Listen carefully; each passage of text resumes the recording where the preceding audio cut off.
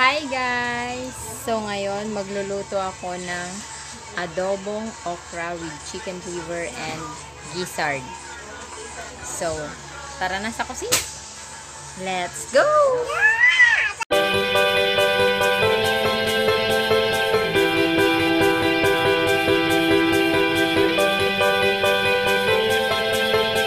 Hi guys! So nandito na kami ngayon sa kusina. Papakita ko na sa inyo ang mga ingredients natin. Okay? So, yung atay at saka balon-balunan. Yung okra. Kalamansi. Sibuyas. Ajinomoto. Magic sarap, paminta. Toyo. Siling labuyo. Tsaka bawang. So, papakita ko muna sa inyo yung pag-marinate.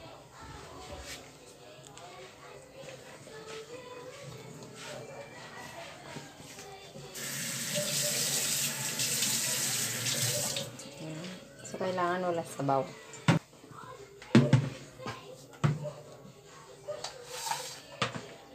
Yung sibuyas, buo yung inano ko, hiniwa ko. Kasi, kalahati muna yung gagamitin natin. Tapos, mamaya yung kalahati. Tapos, yung bawang.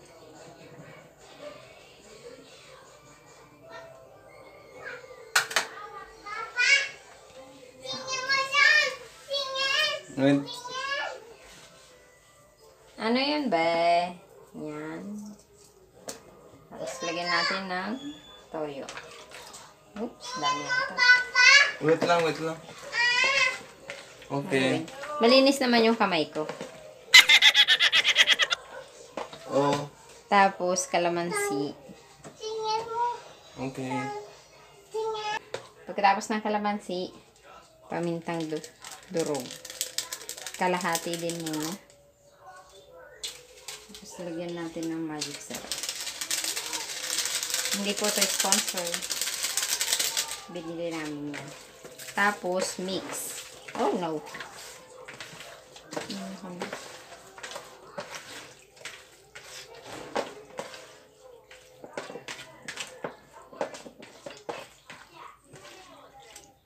Parang kulang yung, ano, dagdagan ko na lang ng suka. Wala nang kalamansi eh. So, dagdagan na lang natin ng suka, guys. Vinegar. Konti lang.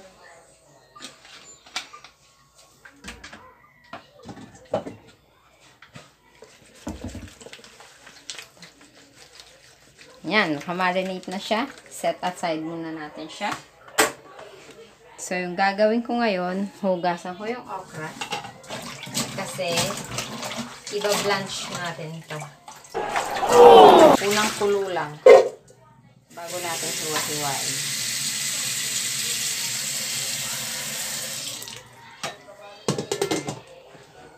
Sasama ko muna siya.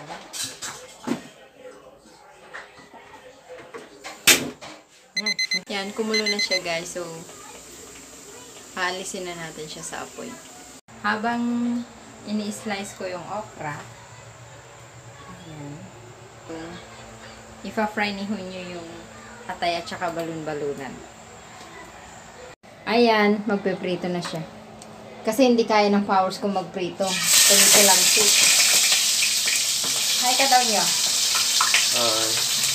Kaya kailangan ko ng assistant. Ginagawa ko ito talaga pag day off mo. Kasi may tag-prito ako. Aray ko! O diba guys, kahit andito na ako sa malayo, tinamaan pa rin ako ng silangsik. Paano kaya ako makaka-slice? Tapan mo muna.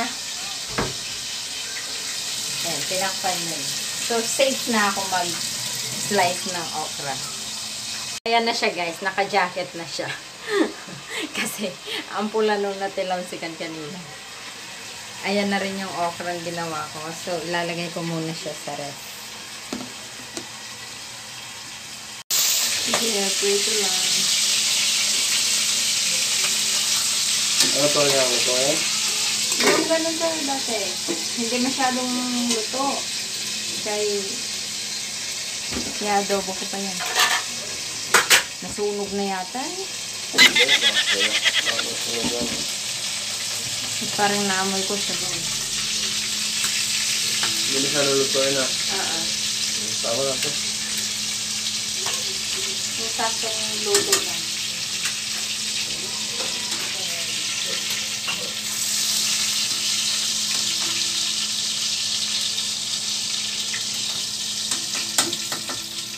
Maglalagay na naman siya. At ako nagtatago. Dito ako nagtatago doon. Kasi ito yung nakakatago. So, dito lang yung dito. Guys, mga puso na lang ng manok. Malapit na.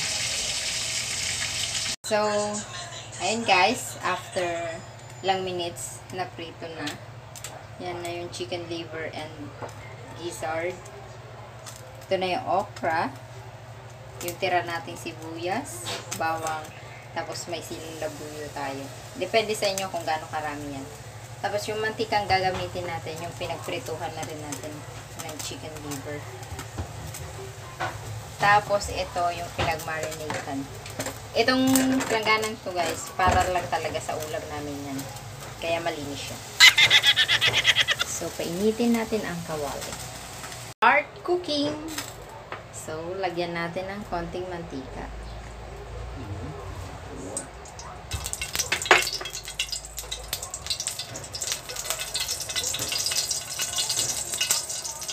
Yan, hawakan mo nga.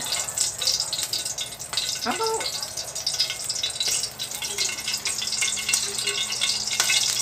Tapos, maubos yung memory niya, no?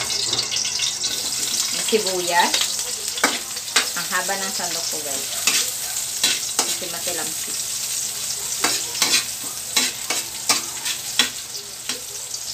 Tapos, bawang.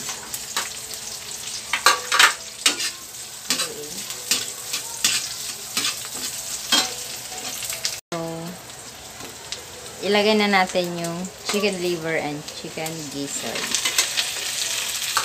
Oh my God. Mix matalamsi. Haluin.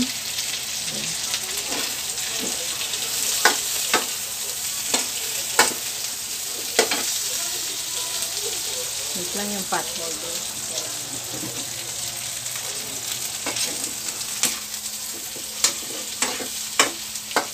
Tapos, ilagay natin ang okra.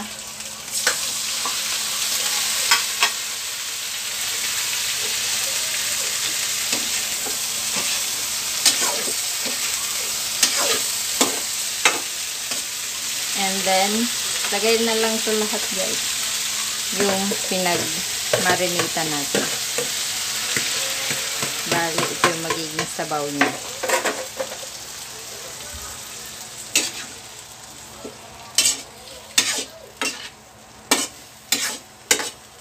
So, basically, yan na siya guys. Tapos, lagyan natin ng bechin. Konti lang.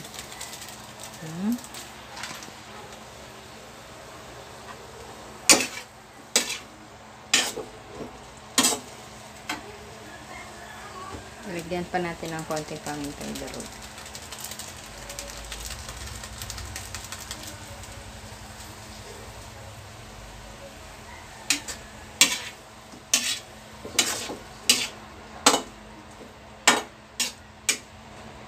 Then, takpan muna natin siya.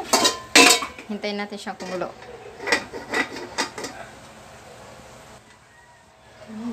So, malambot na yung okra, guys. So, luto na siya. Lagay na natin ang siling labuyo. Konti lang. At saka hindi ko na siya ihahalo kasi bawal kay mama. Kaya pang ano na lang siya. Maganda kasi yan. Parang may sipa ng ahang. Pwede nyo rin, kung gusto nyo may sabaw guys, pwede nyo dagdagan ng konting toyo at saka suka. So, ayan na siya. Luto na siya guys. Yan na ang aming okra. Adobong okra with chicken liver and gizzard. Ayan guys, luto na siya. Sana may bago kayong natutunan, and don't forget to hi ma, Hello. subscribe, and see you in our next video. Thank you for watching. Bye.